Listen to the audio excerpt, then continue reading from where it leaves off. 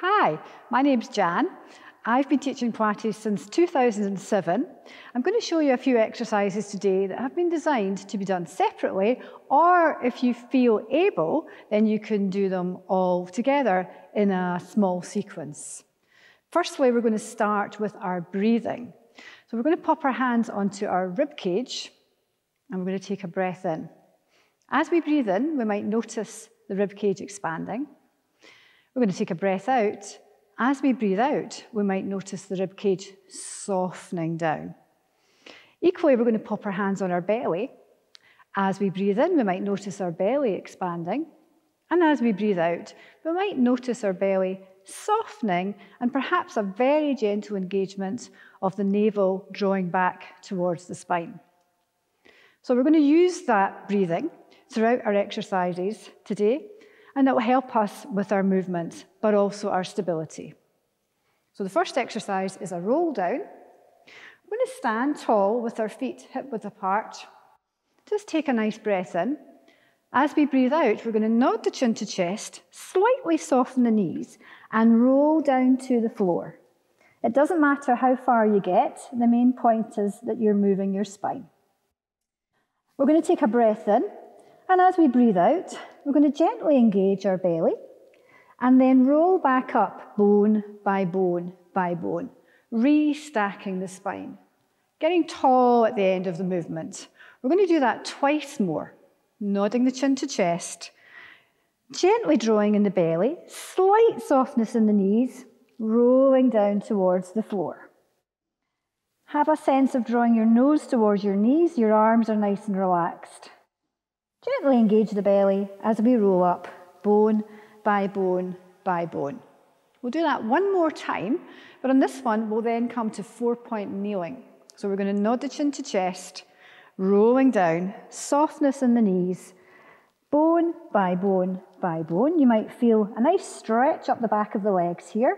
And then from here, bend your knees, and you're going to walk forward to come to a 4-point kneeling position.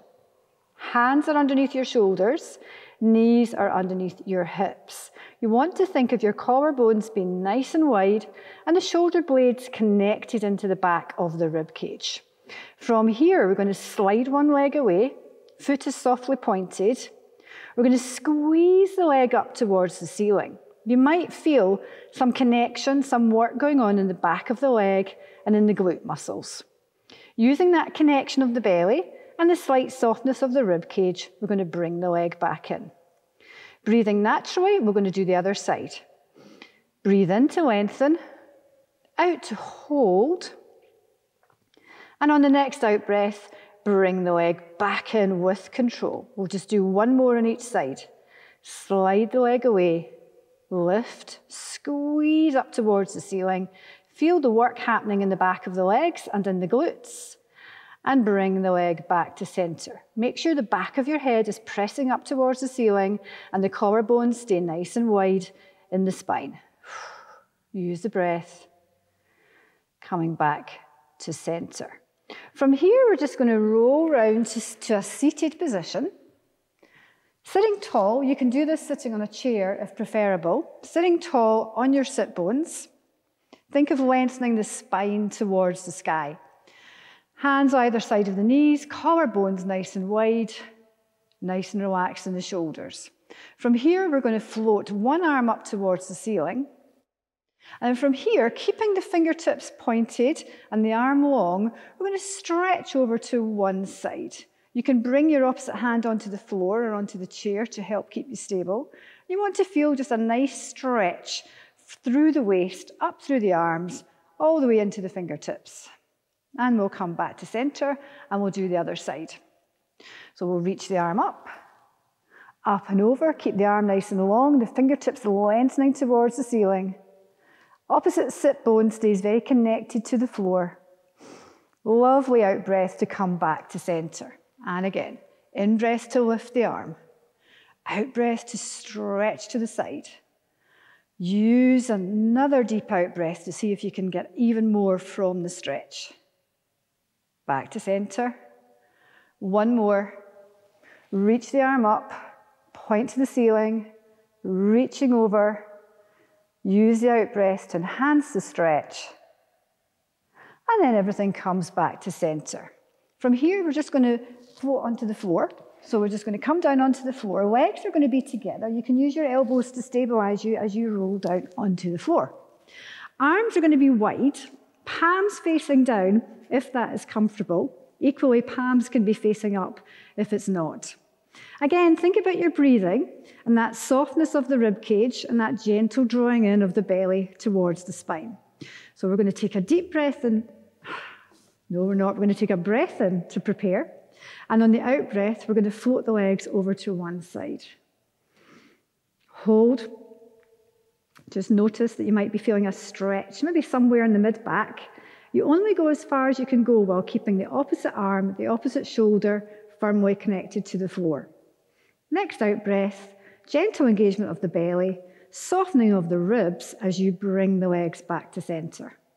In breath to prepare, out breath to float the legs over to one side.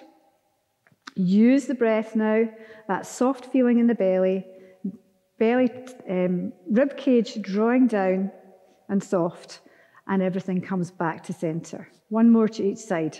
Floating the legs over, gentle engagement of the belly, a softening in the ribs as you pull the legs back.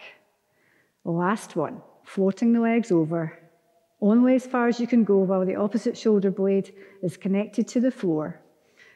And then draw the legs back on the next out breath. From here, we're going to come and lie on our front. So I'm just going to roll up to seated just to make that easier to do. And then we're going to roll onto our fronts. You're going to be turned onto one cheek for ease of breathing. And we'll take the toes together, but the heels will be apart. And just relax the shoulders down. You're going to draw the legs together. Feel a connection in the inner thighs and a length through the legs. You're going to turn the head. The nose will be hovering off the floor. Roll the shoulders onto your spine now. And as you breathe out, you're going to peel up into a long, lengthened position. Toes lengthening away from the crown of the head. Make sure you roll your shoulders onto your spine. And don't forget to breathe here. On the next out breath, rolling down. The heels come apart, the cheek comes back onto the floor. Shoulders relax. So we'll take an in-breath to prepare and lengthen. An out-breath to turn the head, bring the palms to face the trouser seams, lengthen your crown of head away from your feet. Shoulders roll onto your back. Keep looking down. You don't want to tip your head back or forward here. You want your neck to be nice and long. And then we'll roll everything back to the start position. We'll do one more. In-breath to prepare and lengthen. Out-breath to roll the shoulders onto the back, but keep breathing. Lengthen your fingertips towards your trouser seams. Crown of head lengthens away from your feet, creating length through the spine, through the vertebrae. And then peeling down. Back to the start position.